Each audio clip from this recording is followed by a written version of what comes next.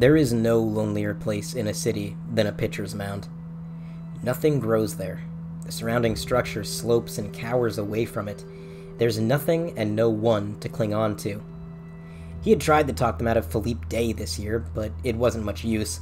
How could he tell them it wasn't the bobbleheads or the meet and greets that he hated, but specifically the balloons? Those big helium balloons with his big stupid face on them. Last year, he'd watched as a kid dove into a bucket of popcorn with both hands, letting the string slip, and wailed to the sky as Philippe's clueless, dumbass, grinning likeness floated into the oblivion. It terrified him. Philippe was baseball, and had been for decades. It was as though all of baseball history was a skimmable prologue, a patient table setting for his eventual mastery. He wasn't absolutely perfect, which was fine by him. The story was better that way. By age 29, his career record resembled that of a disgraced former lawyer who gets it in his head to run for state senate every cycle. Every 2 years or so, he'd receive a call-up, self-destruct on the mound, and immediately be sent away to chuck his 91-mile-an-hour fastball in some brown-rivered town with a single skyscraper built by a regional bank. A few weeks before his 30th birthday, Philippe reported to the Double-A Stallions and struck out 17 men. The next start, he did it again over the course of a one-hitter. His third start, a perfect game, is the one most endlessly studied by baseball statisticians, academics, and eventually government agencies. With only 57 pitches, he mowed down 27 batters who represented a significant portion of the attendance that night. He had cut them apart with nothing but a somewhat humble fastball and a suddenly satanic curveball that fell right off the table. He was immediately called up, probably for the spectacle of it as much as anything else, and finished his first full major league campaign with an ERA of 0.97, the highest it would ever be over the course of his career.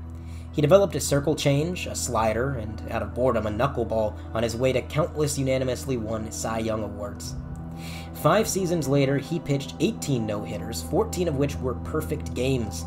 Baseball games that didn't involve him became mere performative fulfillments of the schedules they belonged to. He had authored baseball's New Testament all by himself. Everyone in the world, because yes, his name was eventually known by virtually everyone on Earth, wondered how long it could last. He devoured opposing lineups well into his 40s and then well into his 50s.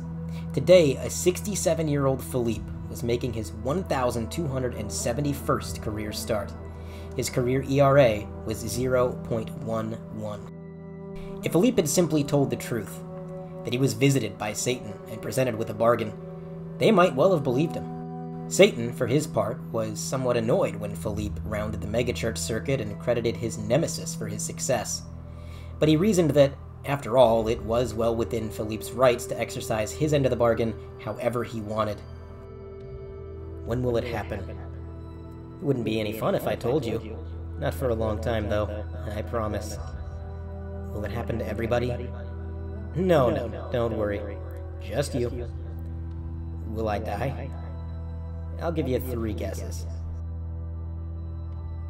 Philippe never regretted the bargain, but he did regret his failure to press for specifics. When it happens, will it happen gradually, like a glass slowly being turned over? Will it take a few seconds or a few minutes? Or will it instantly reverse the flip of a switch? If the former, maybe there was some way out of this. Even if it happened at the worst possible time, on the mound, alone, with nothing to cling to, maybe he could sprint to the bowels of the stadium and ride it out. Maybe he could tumble all the way back to the outfield wall and find something to hold. No one would really understand, but maybe they could at least accept it and leave an old man to his weird, quiet retirement. Satan didn't really seem to hate Philippe, but he was still Satan. Philippe doubted that he would be gracious enough to execute his fate while he was indoors somewhere. Regardless, he discreetly had all of his furniture in his home bolted to the floor. Will the furniture come along with me? He had no idea. He really should have asked for details. Over the years, Philippe's perpetual fear gradually gave way to acceptance, only occasionally punctuated with short, sharp episodes of terror. The balloon. That did it. When that lady at the party last week said that adopting a second dog turned her whole life upside down, that did it too. He's in the bottom of the 6th now, and he's cruising. Thanks to an error he committed in the third, he only asked for the gift of pitching, after all, he's faced with one batter over the minimum. The old man sets, takes a slow breath, winds up, groans, and heaves his unholy slider. It violently swings to the outside of the plate like a sparrow that sees the plate glass window at the last possible moment. It's as beautiful as ever. The batter swings with the relatively workmanlike form of a game show contestant. He planned on coming up empty all along. The catcher leans and stretches his mitt across the vacant batter's box. The ball glances off the tip of the mitt and bounces to the third baseman, who for years had been shifted all the way behind the on-deck circle for this very contingency. He scoops up the dropped third strike and fires to first. That felt wrong. The inning is over. That felt wrong. It was not supposed to go upstairs. Shut up. Shut up! Philippe is merely angelic, not godlike. He is capable of missing his target, and his paranoia spikes whenever he does.